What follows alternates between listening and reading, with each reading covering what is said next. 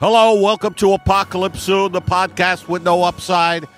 And I don't know if you've heard the national news about the atmospheric river that devastated LA, but in the park where we film, we came out here to find this tree laying on its back. And I want to ask the tree a couple of questions. When did this happen? It happened when I was just standing here like I normally do, and I kept getting saturated.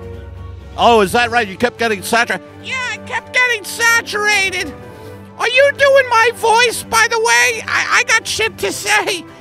No, I just want to know, when, now you felt like, is there any chance of resurrecting you?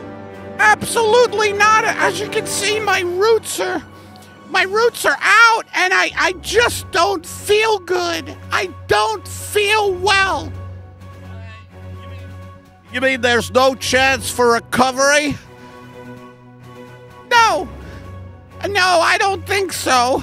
I'm getting weaker. What they're gonna do, I've seen this shit before, is that the park people, by the way, when I'm talking, how come the mic is next to you? I'm sorry. Now you're doing the opposite of what you should do. I'm sorry, but listen, I was just wondering what's going to happen. Well, the park people are going to come with the chainsaw, and they're going to cut me up, and I don't want to do that. It sucks.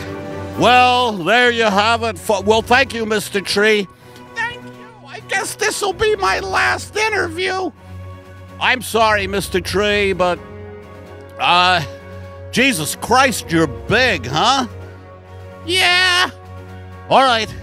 Well, this is Ed Pepitone for Apocalypse Soon. You see a tree ripped out of its habitat in the middle of a life.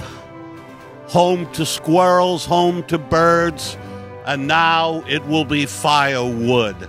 And this is just the beginning of our environmental collapse. Back to you, Kev.